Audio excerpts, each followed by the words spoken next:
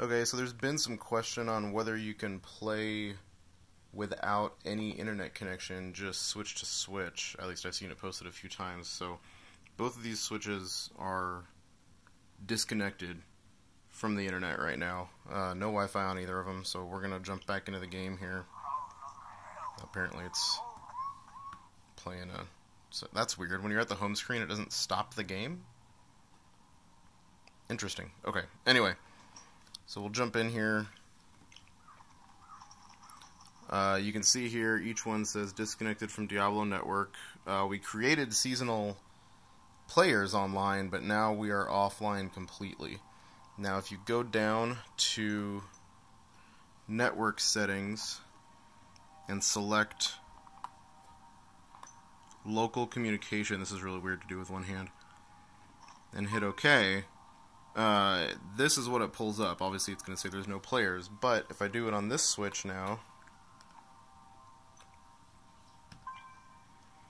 it does show an active game. So if you come up here and work your way over, you'll see it says press Y to refresh.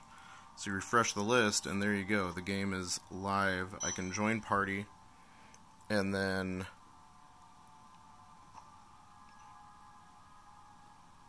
that's weird. Apparently accept kicks you back out of the party. Okay, let's try this again.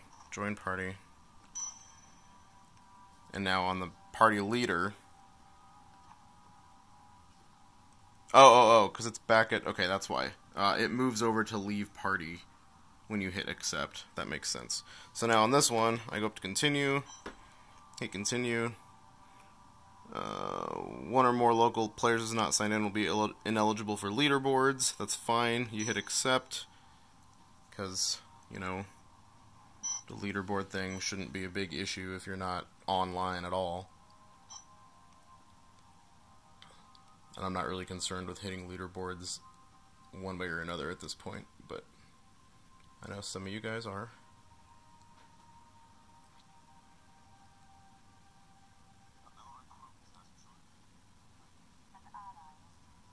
And as you can see, we are in the game. So neither of us are online. It is just ad hoc, switch to switch connectivity. So, you know, if you're in a plane with no internet access, just out, you know, somewhere where you can't connect to the internet, you can still connect to each other and play Diablo on the go. So I think it's pretty sweet.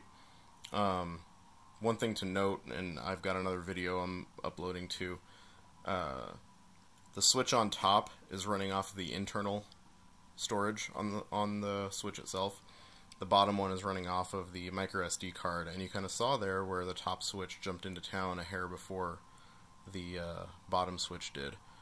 So load times are slightly faster from the onboard memory than they are from an SD card.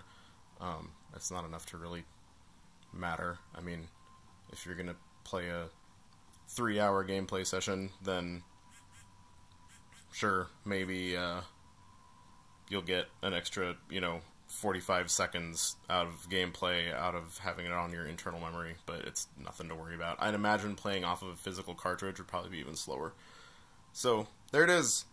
Ad hoc, switch to switch, connectivity, no Wi-Fi required.